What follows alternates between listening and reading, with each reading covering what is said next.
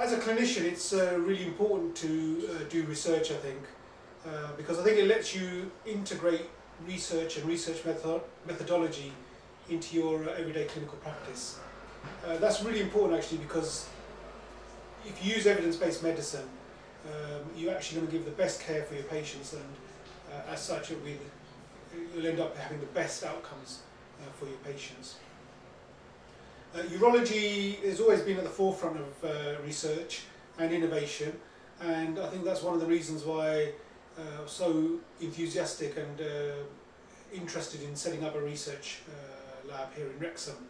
And you know, I've been very fortunate that we've had good support from the health board, as well as my colleagues and the research scientists to let us carry out this research and build upon it with potentially really good and groundbreaking results. My name is Dr. Stephen Hughes, and I'm currently employed by the University of Chester as a senior lecturer, and I'm also the programme leader for the BSc Honours Biomedical Science degree programme.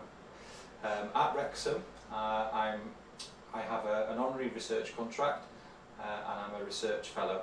Our research group here at Wrexham is primarily based involving urology patients, and we're interested in benign and malignant disorders of the kidneys, the prostate and the bladder. We have one student, Alison Moyes, who's interested in kidney stones, and we have two students at the moment working in the area of non-invasive bladder cancer. The interactions with the clinicians is absolutely fantastic. I solely believe that in our new facility here at Wrexham, we're able to bridge the gap between the scientists and the clinicians, and it makes well really, or bodes well for a positive research environment. We do have research students working with or alongside clinicians, and we do actually have some of the clinicians who are very interested in learning new techniques within the laboratory as well, which is absolutely fantastic. We have many new pieces of equipment within the laboratory. We have routine pieces of equipment such as your basic hematology and sort of biochemistry routine analyzers, which can measure things such as your liver functions, renal functions, full blood counts and so forth. But we also have state-of-the-art equipment such as a flow cytometer, which enables you basically to investigate whole blood leukocytes, for example, and it enables you to look on the cell surface of the cells or to look at things intracellularly. So going forward with the research, it's a good positive way to be able to do modern research. We also have a fluorescence microscope, which enables us to visualise anything that we've looked at from the flow cytometer really. We also have some new molecular pieces of kit, and one of our PhD students, Peter Tongwis, is very interested in bladder cancer recurrence and progression. And a lot of Peter's work will be basically involves looking at different protein expressions in bladder cancer. Collaborations so far, we have natural affiliations with the Department of Urology, both at Wrexham Mylor and Ysbyty Glenclwyd and Ysbyty Gwynedd. We have collaboration with my Department of Biological Sciences based at the University of Chester, and further afield we do collaborate with Bangor University and Glyndŵr University based in Wrexham. And moving forward with this, we are now looking to recruit new researchers who are going to be sort of registered through Bangor University, working with us here at the laboratory at Wrexham.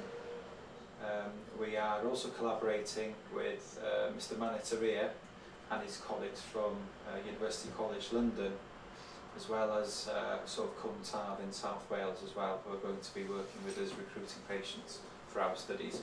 In publications, we have recently, being just over 12 months ago, had a paper published in the PLOS One journal, which was based on shockwave lithotripsy, and we are in the process of submitting another paper which is going to be based on kidney stone formers, and that's going to be submitted to the European Journal of Urology. To add to that as well, as part of our development as a research group, we've attended and presented at various conferences nationally and internationally, with the most recent one being at the BAUS conference in Liverpool in June 2016. The medium, long-term sort of aims and objectives for the lab would be that in the short time since we've been sort of working on our research, the growth has been very quick. We've expanded very quickly. We are aiming to try and expand on our sort of research laboratory, and hopefully in the next sort of 2 to 4 years try and find a new laboratory where we can have a new laboratory facility. We work very closely with the research and development team here at Betsy, as well as Health and Care Research Wales, and together we've formed quite a formidable collaboration with these separate organisations. There are quite a few people that I would like to thank and acknowledge for all their support.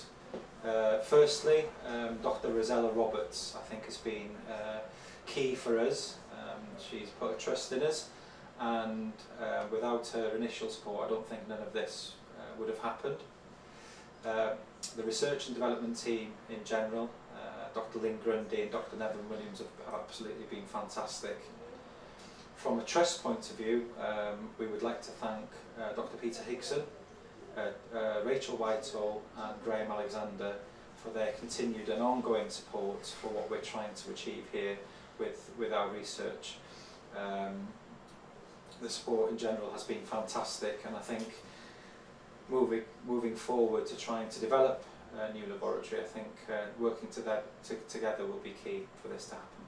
Thanks also to the Health Secretary, Vaughan Gething, who visited us today here at the laboratory.